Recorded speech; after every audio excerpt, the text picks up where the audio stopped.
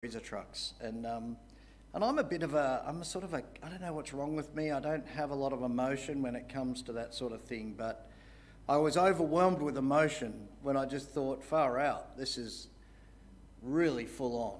Like, people are really struggling and suffering, and so we need to really be in prayer for those who we don't know, but praying for them in the spirit that they would experience the peace that the Lord Jesus brings. So let's pray now. Father God, just want to thank you and praise you that you have given us eternal hope. We have that joy, we have that peace. We are able to rely on you with calm hearts, knowing that you live within us. We pray for those in this world at the moment who are struggling with the death of or the loss of loved ones. We really just pray for them. We pray that your Holy Spirit would move a mighty work in the hearts of those who don't know you. We pray, Lord, that you would, through this time, reach out and save those who are struggling at the moment.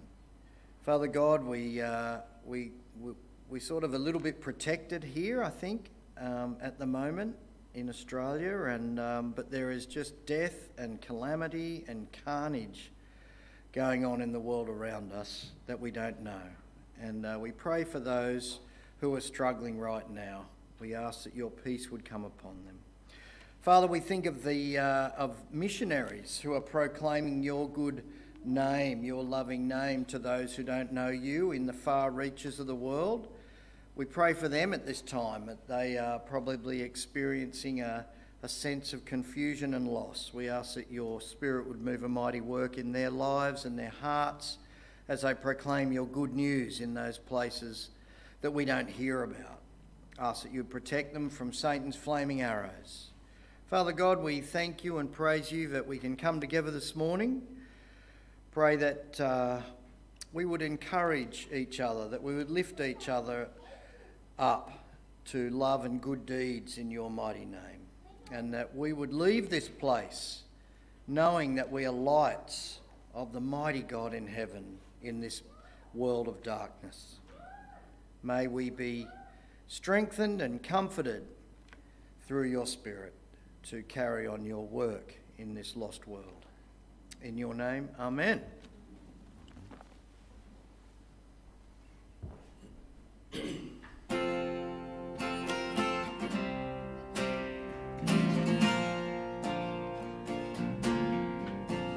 May the mind of Christ my Saviour live in me from day to day, by his love and power controlling all I do and say,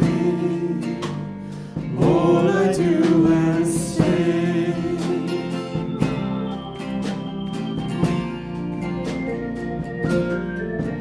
May the word of God dwell richly in my heart from hour to hour, so that all may see I triumph only through his power, only through his power.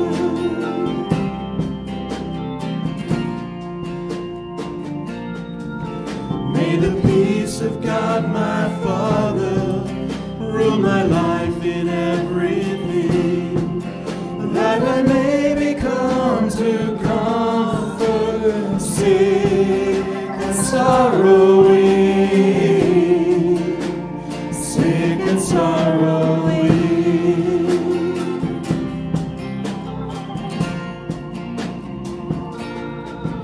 May the love of Jesus fill me as the waters fill the sea, him exalting, self-abasing.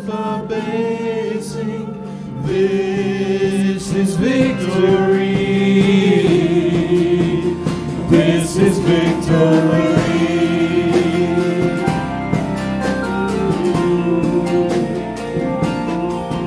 May I run the race before me, strong and brave to stay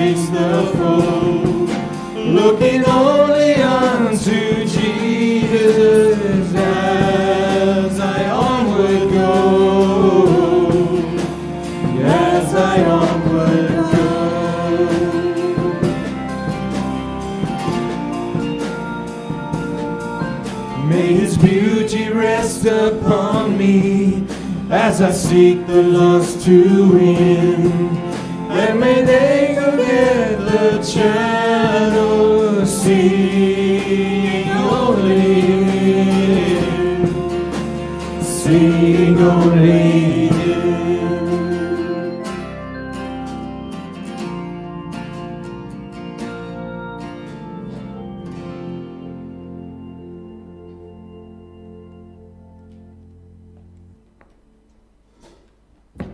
Thank you.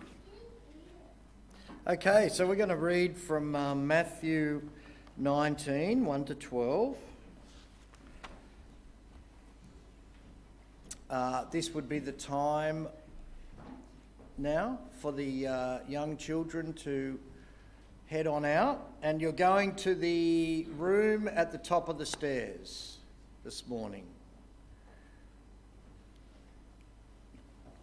Okay, I'm going to read from Matthew 19, 1 to 12, and then Brother Peter's going to bring us the Lord's mighty words this morning. Teaching about divorce. Now when Jesus had finished these sayings, he went away from Galilee and entered the region of Judea beyond the Jordan. And large crowds followed him, and he healed them there. And Pharisees came up to him and tested him by asking, "Is it lawful to divorce one's wife for any cause?" He answered, "Have you not read that he who created them from the beginning made them male and female?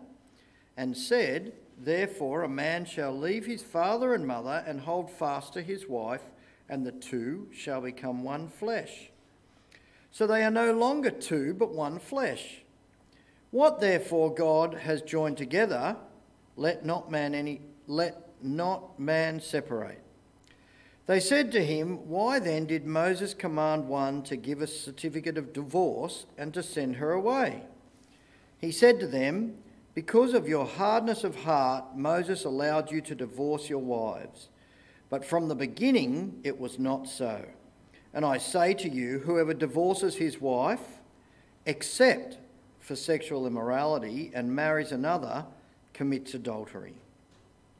The disciples said to him, "If such is the case of a man with his wife, it is better not to marry." But he said to them, "Not everyone can receive this saying, but only those to whom it is given. For there are eunuchs who have been so from birth, and there are eunuchs who have been made eunuchs by men, and there are eunuchs who have made themselves eunuchs for the sake of the kingdom of heaven. Let the one who is able to receive this, receive it." Brother Peter.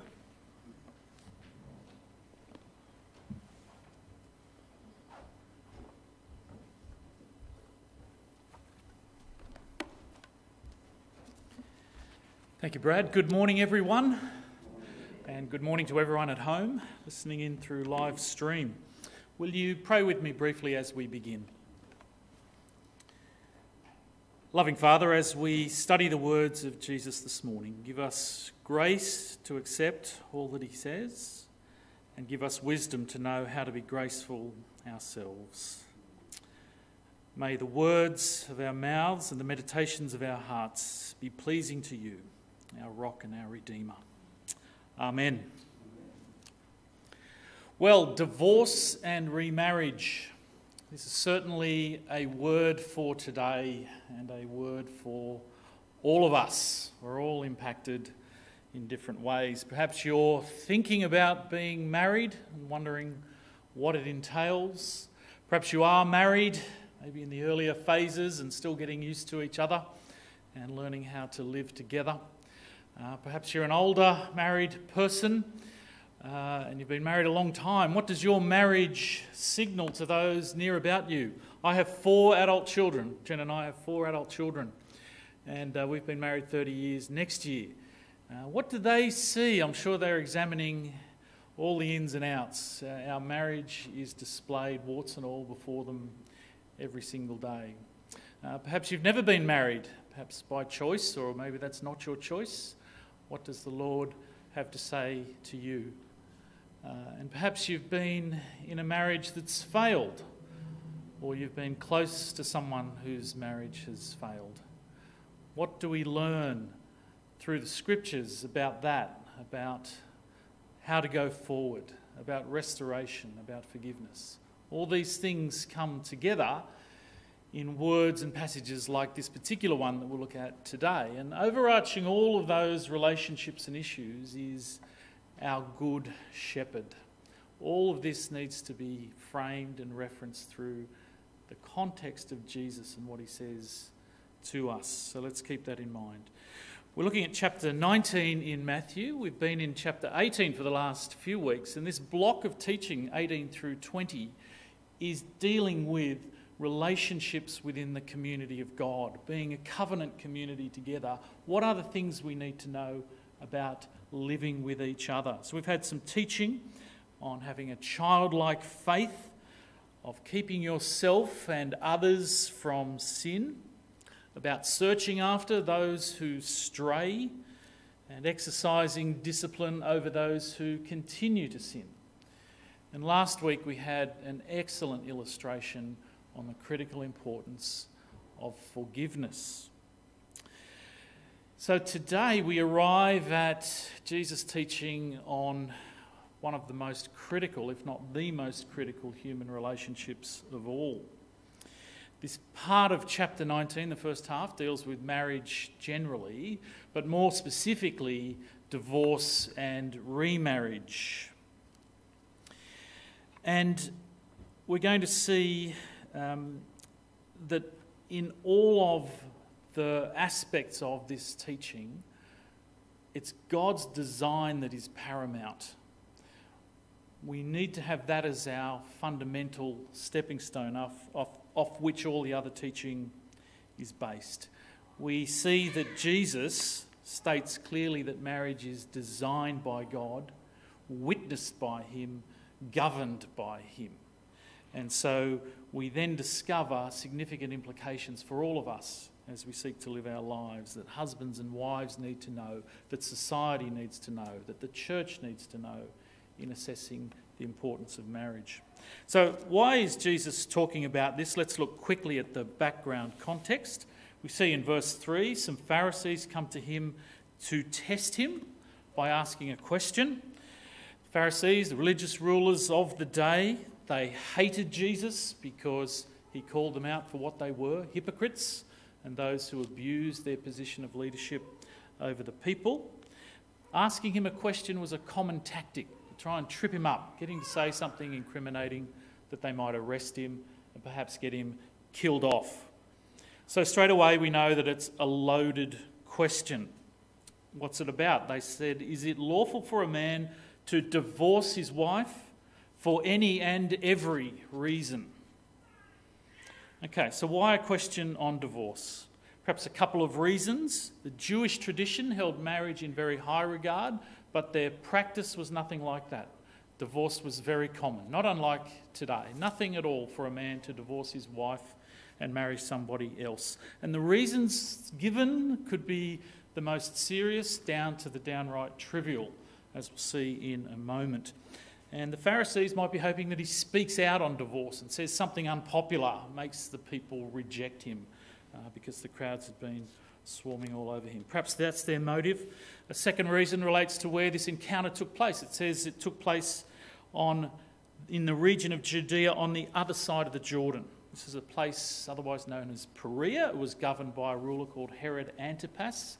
You might recall when we looked at Matthew chapter 14, the story of Herod beheading John the Baptist because John had criticised Herod for his illegitimate marriage to his brother's wife. And so as a result, Herod had John beheaded. Perhaps the Pharisees' motive is for Jesus to say something similarly provocative and that Jesus might have the same fate as John. Whatever it is, their question, is it lawful for a man to divorce his wife for any and every reason, is a targeted and structured question, very deliberately. The reason for that is it pits one Jewish school of teaching directly against another. There was division in the Pharisees about this, what made a divorce legitimate. There were two main schools of thought based on the teachings of two prominent rabbis. both schools agreed that divorce was permitted on the grounds of indecency. Now that word comes out of Deuteronomy, and we'll look quickly at that in a moment. But the dispute was, what does indecent mean? What's the context? And those who followed the teachings of a rabbi called Shammai held a very strict view that divorce could only happen in the event of gross indecency, some form of sexual misconduct, but not necessarily adultery. A different group, the school of Hillel, took a much looser view. They said that indecency included a whole range of unacceptable behaviours, even trivial offences. For example, a wife burning a husband's dinner, or a wife talking with a man in the street, or saying something unkind about her in-laws. One rabbi even said that if you found another woman who was better looking than your own wife, that was sufficient grounds for divorce.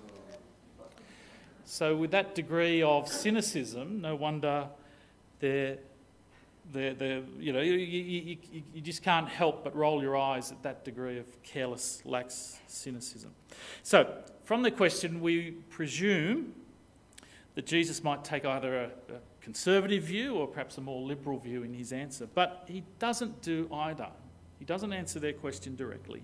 He ignores the premise of it, and he takes them back to the creation account in Genesis. So in verses 4 and 5, haven't you read, he says, that at the beginning the Creator made them male and female and said, for this reason a man will leave his father and mother and be united to his wife, and the two will become one flesh. So we see from these verses that Jesus takes it to a higher authority. He goes right back to the point of creation and effectively says, your debate is not with me, it is with God. This is anchored in the whole creation account of male and female. God created marriage, Jesus is in effect saying. He made us in his image as both male and female, and designed that both would live together in a covenant of marriage. This relationship would wonderfully provide for physical and spiritual and emotional union. And so in this way, God prescribes that there is no other legitimate pattern for sexual union particularly. Rules out adulterous relationships, fornication prior to marriage. It rules out homosexual, so-called same-sex marriage. That is not valid in God's design and God's economy. The word united is referencing glue, the idea of being stuck together. So if you bond, our craftsmen, carpenters here, bond two pieces of timber together with strong glue, they are stuck. The bond is stronger even than the natural timbers. And the concept is for life. That's why we get the idea of one flesh coming together physically, spiritually, emotionally in the relationship.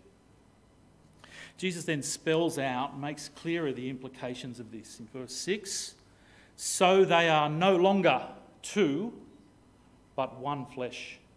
And therefore what God has joined together, let no one separate. Jesus is laying down a fundamental principle here. There is no place for divorce in God's ideal design. Marriage is a lifelong covenant between a husband and a wife. Therefore, no valid place for either the man or the woman or any other party to break that relationship that God has brought together. Jesus says, what God has joined. Who's the most important presence in a wedding? We know the bride is the beautiful one and gets all the photos, justifiably. But it's not the bride, and it's not the groom. And it's not the pastor or the celebrant, it's not the parents, it's not the witnesses. It is God who acts at that moment to join together. At that point of that wonderful union, it is God who has brought them together and ordains that combination of people. And then God goes on to govern and to witness to that marriage. We see in Malachi, the Lord is the witness between you and the wife of your youth. Every day God is watching when you're in your marriage. So Jesus completely ignores their premise, takes it to a higher level. Now, what do they do to respond? We presume that they might have expected an answer, perhaps anticipating something like that. They come back with a follow-up question. And the basis of it is an Old Testament passage that refers to divorce. There aren't too many references directly teaching-wise to divorce in the Old Testament. So why then, verse 7, they ask, did Moses command that a man give his wife a certificate of divorce and send her away? Well, our first reaction might be, well, did Moses really say that? Well, let's have a look. Let's go to Deuteronomy. It's the 5th book of the Old Testament, and it's in chapter 24. The first few verses there give us a little bit of teaching that give us some indication of what the situation regarding divorce was like in these times. This is Moses writing, verse 1 of chapter 24 of Deuteronomy. If a man marries a woman who becomes displeasing to him because he finds something indecent about her, there's that word, and he writes her a certificate of divorce, gives it to her and sends her from his house, and if after she leaves his house she becomes the wife of another man, and her second husband dislikes her and writes her a certificate of divorce, gives it to her and sends her from his house, or if he dies, then her first husband, who divorced her, is not allowed to marry her again after she has been defiled. That would be detestable in the eyes of the Lord. Do not bring sin upon the land the Lord your God is giving you as an inheritance. So we see this is the Old Testament law written by Moses. And a certificate of divorce was a fairly elaborately worded document that formally dissolved the marriage. It was written by the man and given to the woman. By the way, it almost never happened the other way. Women had next to no rights in regards to this sort of thing. So did Moses command that you must give your wife a certificate of divorce? Well, the answer is no, he did not. It's quite clear from the passage that they've misinterpreted the law and taken the phrase out of context. The actual meaning of the section is to prevent a couple splitting up, marrying others, and then coming back together and marrying again. God says that is a detestable thing in his eyes. That's what it refers to. It's a passing reference to the certificate of divorce. It's an acknowledgement that it was happening, and that's what they did. It was their practice. It's really a pattern of society that Moses is reflecting. It does not mean that divorce was recommended, let alone commanded by God. So they've taken the phrase out of context, and Jesus is very quick to point that out to them. Let's duck back to Matthew 19. He says, verse 8, that it was a permission only. Moses permitted you to divorce your wives because your hearts were hard. It was a permission only, not a commandment. God laid the foundation for marriage at the beginning, and there is no place for divorce in that design. Jesus said that the permission was given because their hearts were hard. People don't want to submit to God's standards, do we? In all respects, not just this particular realm of life. We are sinful and hard in our hearts, and we stray. But it is God who acts with grace in bringing us back, like that sheep who strayed that we looked at a few weeks ago. Jesus the Saviour went out, found him and brought him back. He tells them straight what the reality is. I tell you that anyone who divorces his wife, except for sexual immorality, and marries another woman, commits adultery. So this statement is quite strong. It answers the Pharisees' question quite emphatically. There's no place for divorce in the marriage relationship that God designed. He does not issue certificates of divorce. He does not command it. It's just not an option that is there in what God put together. So where divorce does exist, it's a decision taken by men and women. It's not part of God's ideal. And Jesus now introduces the concept of remarriage. Divorce in these days was almost exclusively for the purpose of remarriage. You got the idea that somebody else would be better to live with, so I'll seek to facilitate the destruction of my existing marriage for a second purpose, to go and live with somebody else. But Jesus himself now defines that a divorce followed by a second marriage makes that man or that woman an adulterer, with one exception. Jesus does say that divorce, then remarriage, is adultery, except for instances of sexual immorality. Now, this is a restatement of his teaching in the Sermon on the Mount. You might recall that he addressed it there. He said there, "It has been said that anyone who divorces his wife must give her a certificate of divorce." This is Matthew chapter 5. "But I tell you that anyone who divorces his wife, except for sexual immorality, makes her the victim of adultery, and anyone who marries a divorced woman commits adultery." So he's laid it fairly clear in respect of the Sermon on the Mount, and he repeats it here now. When it comes to understanding exactly what is meant here, we do come up against a number of differing opinions about the precise words and phrases that are used, mainly related to the definition of sexual immorality. Some of the issues are, does sexual immorality relate to adultery, so having sexual relations with someone outside your marriage? Or does it refer to some other form of sexual misconduct that falls short of adultery itself? Does the phrase sexual immorality apply to a regular marriage between a husband and a wife, or some other arrangement, for example, the engagement period prior to marriage, or a marriage between two people, which is in effect a case of incest, as was common back then? So therefore not really a proper marriage anyway. What's the application to the relationship? The corresponding accounts in Mark and Luke don't refer to an exception. So has Matthew got it wrong? Does the exception apply only to the action of divorce, but not remarriage, and therefore Jesus is saying you can't remarry? Or does the exception apply to both divorce and then remarriage, such that an innocent partner is free to remarry? So there are these complexities around the interpretation of the verse with a lot of different views, and we don't have the time to go into all of those today. We'd need a 6-part lecture series on all of the ins and outs to understand it fully and the different interpretations. But it seems that the solid majority of commentators hold the view that the exception in Matthew is legitimate. It's not particularly referenced in the other accounts because it was well understood and it was commonly agreed.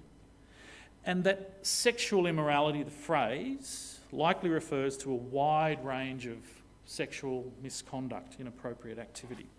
So if this is the case, then Jesus is agreeing with Moses, permitting people to divorce, albeit it's not God's ideal, but tightening up when that permission applies, i.e. for sexual misdemeanours only, not for anything else, not for the excuses that the Pharisees were using, not like a no-fault divorce type of provision. So now, at this point, the disciples enter the discussion. They sound a bit surprised, perhaps even a bit cynical. In verse 10 we read, the disciples said, "If this is the situation between a husband and wife, well, it's better not to marry, frankly."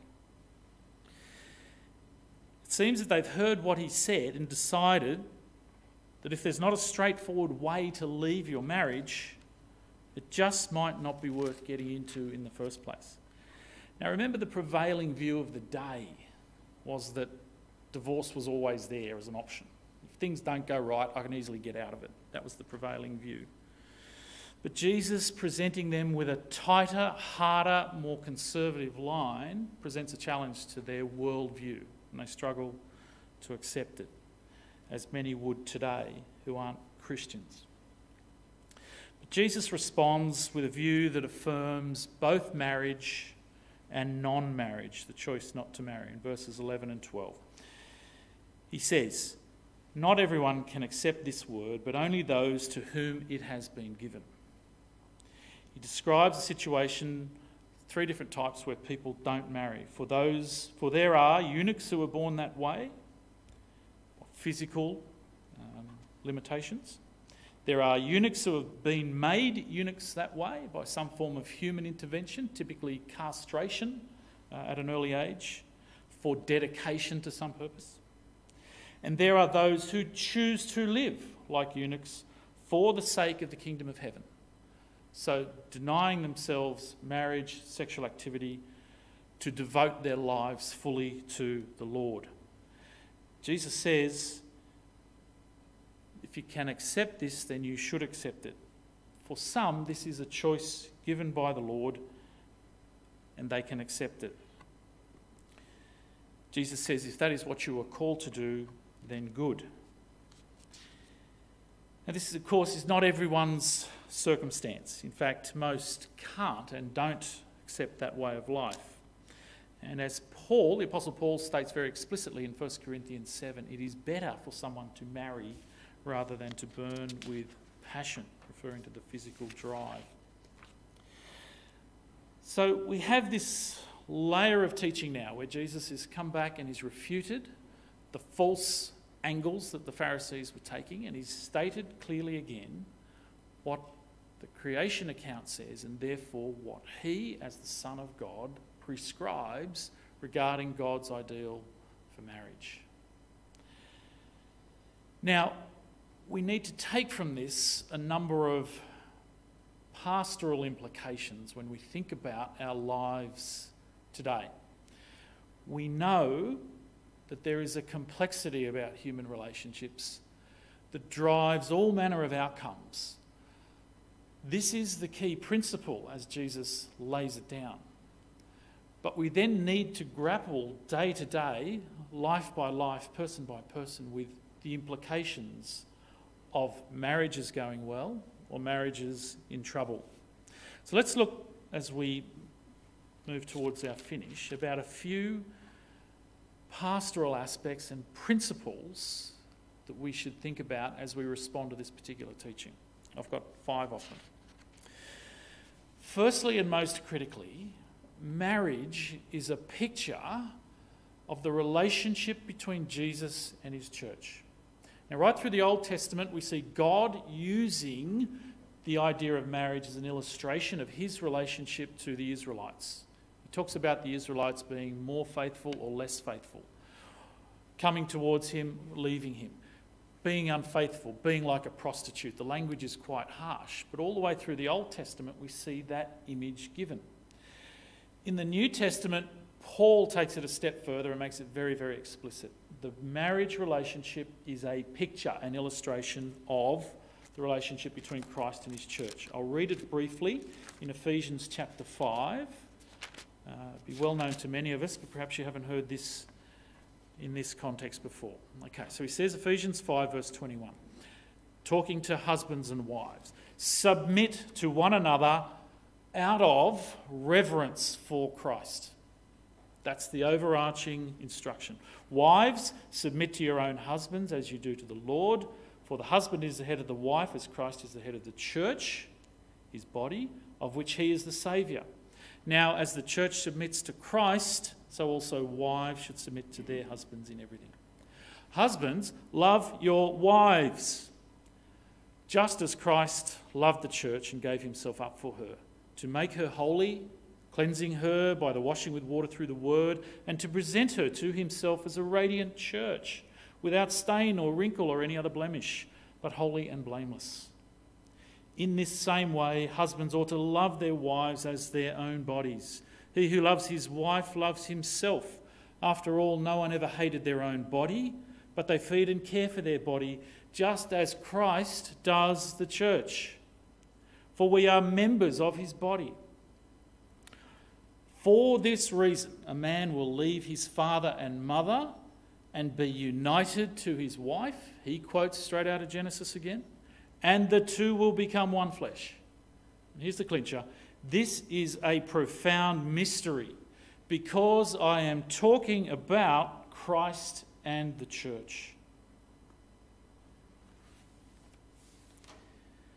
God designed marriage to showcase the relationship between Jesus and the church. And Jesus sacrificed and submitted himself to death, ultimately for the church. And the church is then called to submit to him. On that cross, he paid a penalty for your sin and for mine, such that we can be forgiven if we repent and be restored to him.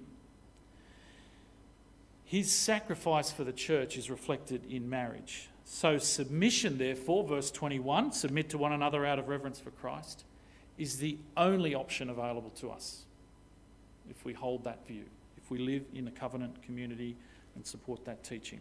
I liked what Ben put in the email this morning. I didn't know it was coming, but it said this, quote from John Piper, "Covenant keeping in marriage glorifies Christ and the blood that he shed to possess a bride forever.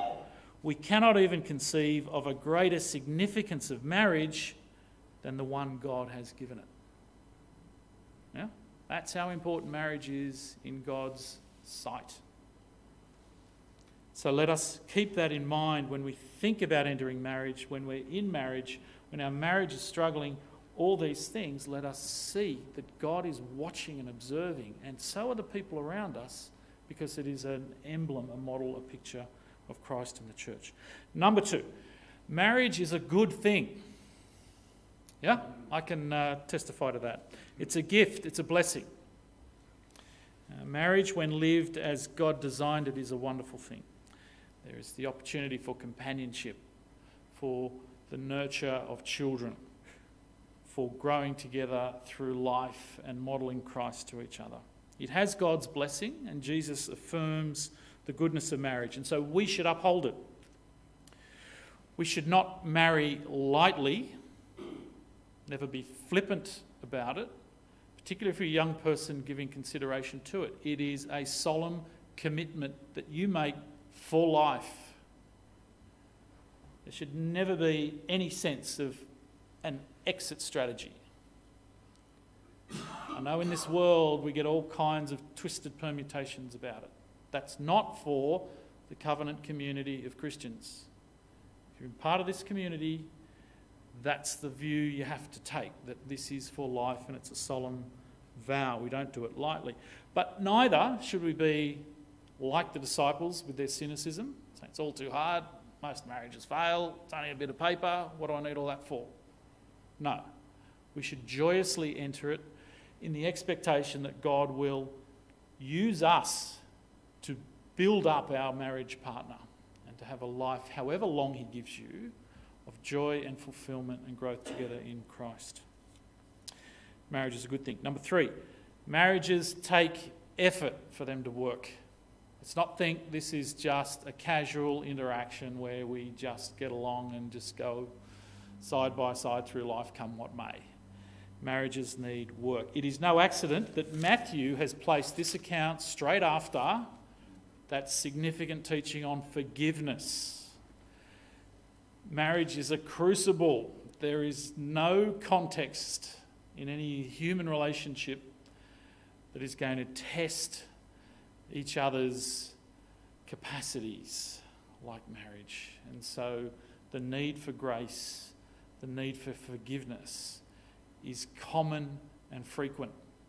What better way to learn how to be forgiving or how to be graceful than to marry someone who is sinful and has all manner of imperfections and ultimately is not compatible with us. We talk about, well, I'm compatible, we're going to marry. In a spiritual sense, no one's compatible with anyone else because we're all selfish, right? And so if we're marrying someone who needs to be reminded of that selfishness, and I need to be reminded of that selfishness, and when I fail, it's very, very obvious, then that's the best way for my spouse to learn grace, to learn forgiveness, by giving it, yeah? By watching the example of Christ. So it takes effort to work. Number 4, Divorce and remarriage are not unforgivable sins. We know that God offers forgiveness to those who repent of their sin and stop doing it. And we've all sinned. We all continue to do that. Whilst I've never been divorced, I have certainly sinned in my marriage. On far too many occasions, I've been selfish, manipulative, I've spoken harshly, I haven't submitted to my wife as we're mutually called to do. According to the standards that Jesus laid down, on occasions I've been a murderer and an adulterer. I have not modelled godly behaviour to my wife every day of our married life. And yet I know that through repentance and confession of sin, the Lord forgives me. And the same is true for every single person here today, that option is there. And we must think then about those who have gone through the pain and loss of divorce. No one on their wedding day is contemplating divorce. For any number of reasons, marriages break down. And the sin of one party, or the other, or both, is never far away. But against that, I can just picture the face of our loving Good Shepherd just coming close in comfort and forgiveness for those whose hearts are racked with pain from the trauma of something lost. So far be it from me or any of us, sinners, to judge others. Just read Romans 2 verse 1. Let us rather be compassionate and show godly wisdom in these situations. Remember, all this teaching links back to living together as God's covenant community. There is an abundance of good that God can still do in people's lives. And lastly, divorce and remarriage need loving and focused pastoral care. In this passage, Jesus has confirmed God's ideal for marriage. He states the principle that there are no grounds for divorce and remarriage except on the basis of sexual immorality. But he stops short, though, of addressing the wide range of complex situations that people find themselves in.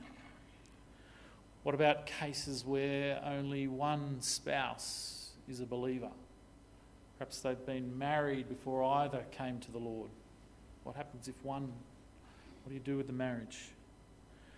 What about situations involving abuse? Physical abuse, financial abuse, emotional abuse. What about neglect? Terrible scenarios.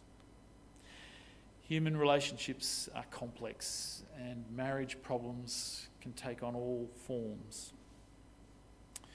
The Apostle Paul addresses some of these in 1 Corinthians 7. That was a church that had all manner of strange living situations going on. Regular marriage down to slaves who are just put together by slave masters for the purposes of procreation to produce another body. The suite of scenarios was broad. So he's addressing that complexity. The Lord has laid down the guideline, but he's then addressing the working out of that. And that's the type of scenario that we find ourselves in this day and age. Paul says, for example, if a non-believing spouse wishes to leave the marriage, then the believing spouse is not bound to continue with it. So there's a practical prescription from him.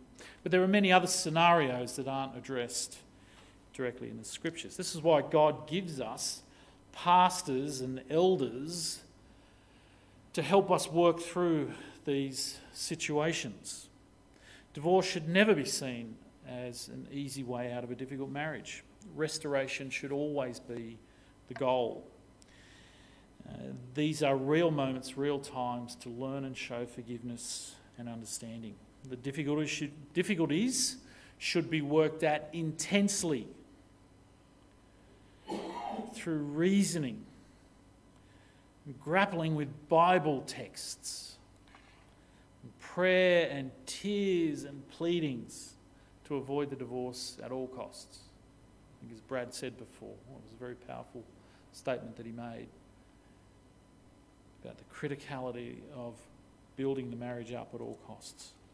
And there should be careful, wise counsel given about remarriage in the light of what Jesus has said. Any new marriage should be built on the solid foundation of biblical teachings with Jesus right at the centre. So there is much more to say than we have time for today, but let us always come back to Jesus being at the centre. He's the centre of our lives as individuals, but he's particularly in the centre of our marriages, and that's how we ought to view a prospective marriage or a current marriage or a marriage that's in difficulty. We need to surrender and submit to him as we do in our daily lives. Let's pray together as we close. Our loving Father, we thank you for your wisdom in creation, in designing male and female for marriage. Thank you that marriage is a picture of the love that Jesus has for his church. We pray for the marriages in this church, that you will protect and strengthen them. We pray for wisdom for husbands and wives, to recognise their weaknesses and vulnerabilities, and to work together before you to grow in holiness. We pray, Father, for those who have experienced the trauma of divorce, either directly or indirectly, perhaps as part of the family. We ask for your loving comfort to be with them and that you guide them in their future steps. Give them wisdom and grace to know how to surrender and submit to your will. Father, we recognise our sin and the fact that we all fail you. We confess this to you. We thank you for the forgiveness that comes to all who surrender their lives to you through the sacrifice of Jesus on the cross. And it is in his name that we pray. Amen.